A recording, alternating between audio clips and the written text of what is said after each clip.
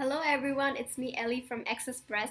Today in this video tutorial of AccessPress Pro theme, I'm going to show you how you can put the testimonial on your website. As you can see here, in the demo site, we have the testimonial at the bottom of the website, near bottom of the website. So you can put this on your website too. So to do that, I'm going to show you how. For that, you need to log into your WordPress dashboard. Here in the left side, you can see testimonial. Then you have to add new.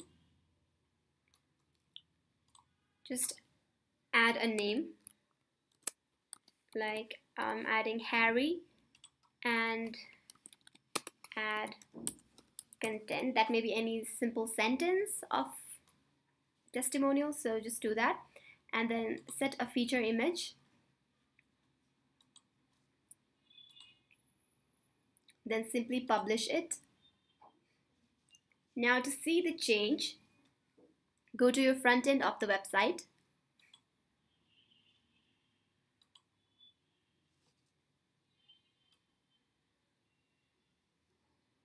Here you can see the testimonial of Harry arises. Now you can also add more testimonial. Like to do that, simply you gotta do is add new and add another name. I'll write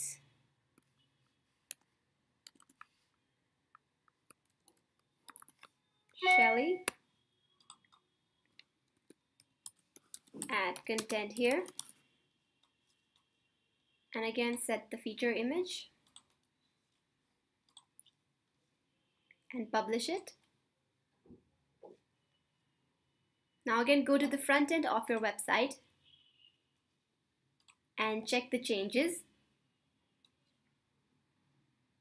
Here you can see, just like I had added the two testimonials, it is arriving on the bottom of the website.